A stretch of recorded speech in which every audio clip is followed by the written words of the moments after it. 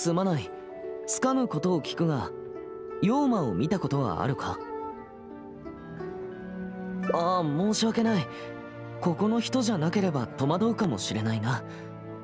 僕は趙雲、リーユへの奉仕だ。妖魔とは、僕ら奉仕一門が邪推に対して使う総称だ。妖魔は古き時代から存在し、リーユへの至る所に潜んでは気を伺っている。僕の仕事は、そういった輩を払ったり退治したりし、よこしまなものから民を守ることなんだ。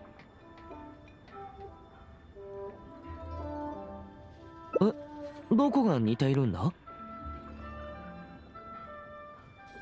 おお、そう言われると確かにそうだな。ああ、すまない。少し話がそれてしまったな。お前のその反応だと、やはり妖魔のことはしっくりこないか。いや、気にするな。では最近、周りで変なことは起きなかったか？些細なことでも構わない。妖魔を追う手がかりになるかもしれない。そうか。いや、大丈夫だ。よくあることだから。ならば、今ある手がかりにかけるしかないか。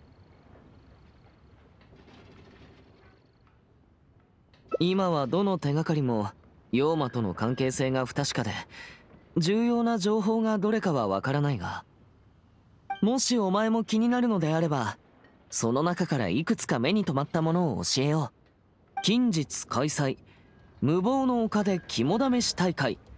仲のいい方と共にその度胸をお試しあれ。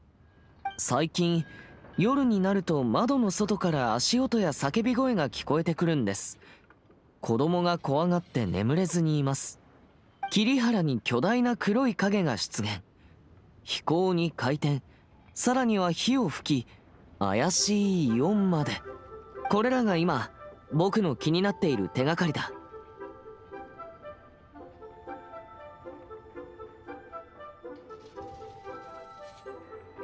しかし肝試し大会が開催されるような地ならば、そこには何かしらの怪異が関わっているのではないか。